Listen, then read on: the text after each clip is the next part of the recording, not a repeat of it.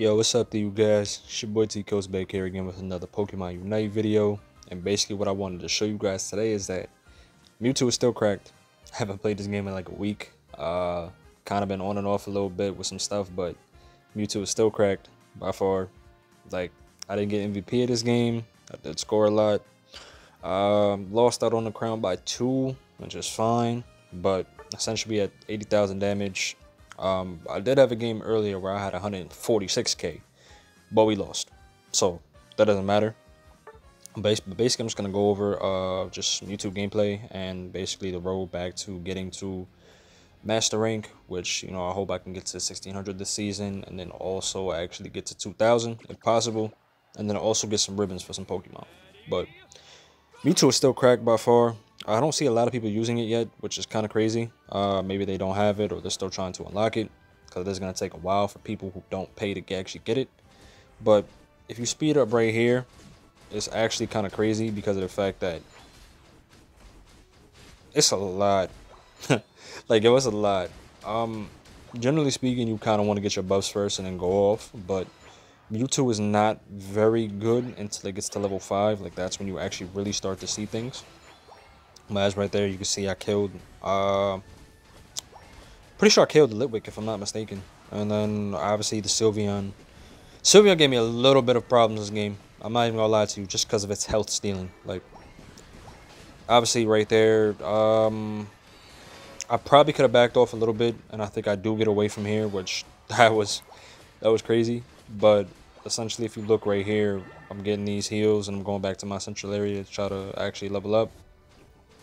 Just standard stuff, essentially. I'm still kind of learning, like, I guess, like the combos and when to retreat with Mewtwo, because I only played a few games with it. But the games that I did play with it, pretty much OP. I pretty much won almost every single game. On and off today, as far as like win ratio, probably like 3 and 3. Some games we should have won, but I kind of misrotated a little bit. My teammates kind of misrotated, so it kind of made it difficult. With that, obviously I got mobbed right there. From what I'm noticing, like, yeah, you could really keep your Mewtwo level X up a lot if you continue to fight, but fighting 2 Pokemon at once, even with recover, is just not recommended. I would personally say, just because of the fact that you can get jumped fairly fast. Like, it's not like you're fighting with a tank and you can just get your level X and level up, which is something that I hope they do implement into the game. Eventually, every Pokemon can get their Mega Evolution, which would be dope. After they introduce a decent amount, which this game has a really good chance to like go other places, obviously. But we got to level 10. We're at the 5-minute mark, which is not bad. Level 11, which is where you want to be with Mewtwo around this time. Obviously, you want to at least be level 13 for the final fight. That's just me personally, because I feel like the damage buff is higher. Right here, because I don't use teleport, which kind of makes it annoying, I didn't level up. I could have got the Litwick earlier. I lost that battle right there to that Mewtwo because of the fact that I was fighting a Litwick and he has X attack on his. I don't. I have potion. I like X attack. It's not bad, but I feel like it doesn't really serve you a purpose towards the fight because of the fact that, yeah, you're attacking faster, but you already attacked so fast already. Like, you're not healing, but that extra heal at the end, it definitely can help. So I guess it kind of just comes down to how you want to play it. The Slowbro right here, I used my Unite move, which I probably shouldn't have. I probably should have used it when I got closer, but we lost that base, which can happen. Right now we're kind of struggling in this game. We lost another base down at the bottom, and at this point, which is kind of bad, you kind of want to make sure that you can actually just level up your Pokemon before you actually get into a fight. Right now we're down by over 80, which it can happen. Like, games like this do happen. And we get the Regirock, if I'm not mistaken, right here. Oh, Registeel. So we get the Registeel right there. And obviously we know where their team is right now. So right now I'm going to try to level up as fast as possible to get to 14. I'm trying to get my Unite move back right here, which is fine. But also at the same time, like I said, you want to make sure that you level up. And because I'm already at 13, which is I feel like the good threshold to be at before the Rayquaza fight, I have some time, I have some XP. I'm trying to get it. And Because the Regieleki's not coming back beforehand, you obviously don't want to push over there. Wish our teammates actually backed off a little bit, but they didn't, so it made it kind of difficult. But their Mewtwo is up top, and they already went into their Mega Evolution, which is fine. Like, that's cool. When we get ready to fight, he obviously stops off, and we're basically back to square one, which I'm glad they didn't push. We wait for our teammates to come back right now, and I'm pretty sure... Yeah. So I'm pretty sure I go up to the Sylveon right here and I chase it. And it does eventually get away because of that move. It's Unite move. And I chase it down. I have to. Because if I don't, it's going to cause an issue where it heals up and it comes back and just stealing health. And I almost go down right here. And I don't because I had X.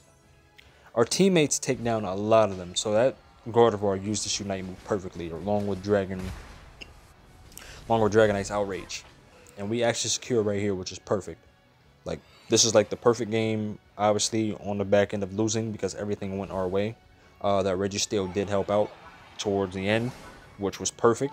And they actually do go score a little bit more, which is crazy. Like, if I didn't score here, we would have lost. Because I wasn't going to. I was going to go back. I think I get a KO right here, if I'm not mistaken. Yeah, I do. I think I got the Mewtwo right here, if I'm not mistaken. Oh, I didn't. The Goodra did, which is fine. But as you can see, they're still scoring down there, which is tough. So they get 90, plus they get the 50 because of the Gengar's 25. And right here, I could have had a double KO if I played this smarter, but I didn't. Essentially what happens is that I got the Mewtwo. I mean, I got the Gengar, but then, yeah, the Chandelure, Dragonite kind of came over, and then there was kind of much GG's after that. But overall, this is a pretty high scoring game. Obviously, we're only in Ultra 3, if I'm not mistaken. So, it's not too crazy. It's not like hectic yet like Masters. And that's pretty much it. Like, the gameplay was pretty much straightforward. Like, Mewtwo still cracked out. I wish I had 100k damage for that game, but I didn't. But yeah, I'm definitely going to start uploading more, 100%. And I hope that I can actually get, you know, some traction on my Pokemon Unite videos, because obviously it helps when you upload more, but we'll see. But I still like playing the game, so I'm still going to upload regardless, because I'd say I'm pretty good at the game, so why not? But I will definitely catch you guys in the next video. Peace out. I really appreciate the support and love of my channel. And when new games come out, I'll definitely review them and start posting videos if you guys want to see them. So catch you guys in the next video. Peace out.